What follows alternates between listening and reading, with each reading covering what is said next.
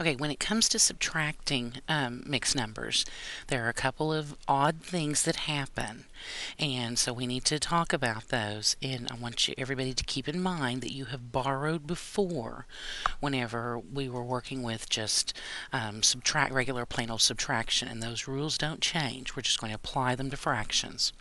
So here we have our problem that's 8 1/3 minus 4 3/5. I'm going to write it up and down because I think it's a little bit easier to deal with when we write it up and down.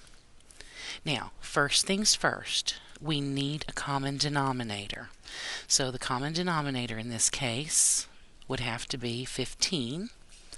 We've already worked with 3 and 5 quite a bit. So we would have to multiply 3 times 5. So we're going to do the same thing to the top. 1 times 5 would be 5. And here on our second fraction, we'd have to multiply by 3 to get 15. So 3 times 3 would be 9. Now I'm going to recopy my whole numbers, and let's start doing the subtraction. Now the first problem we have here is we cannot take 9 from 5. But if you'll remember, when we just did plain old subtraction, we borrowed from the one right next to it. Well, we can do that here also. If we borrow one of these, remember, this is the ones position, so we have to add it as 1. But because this is a fraction in the form of 15 pieces, that 1 has to be added as 15/15.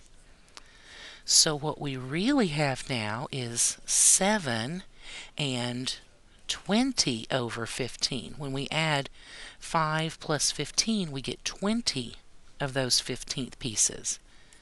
Now we can subtract 4 and 9/15 from that.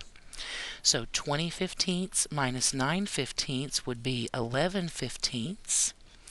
And now 7 minus 4 would be 3. So this is what happens when we have to borrow using in dealing with fractions. We have to make sure that we borrow that 1 and we turn it into whatever size pieces these are. Let's do another one. Here we have a problem that says 7 minus 2 and 5/6. So I'm going to rewrite this 7 minus 2 and 5/6. Now remember, when we do add and subtract, we add and subtract the fraction parts and then the whole number parts. We can't take 5/6 away from nothing. So we're going to have to borrow from the 7. Well, when we borrow 1, we have to add that in the fractional position as 1. Since we're working with 6 size pieces here, let's change that 1 into 6 over 6. When we add 1, it's the nicest thing to add because we can do it in any increments we want, as long as it is the same number over the same number. Now we can go ahead and do our subtraction. So 6 over 6 minus 5 over 6 would be 1 over 6. And for our whole number parts, 6 minus 2 would be 4. So our answer is 4 1/6.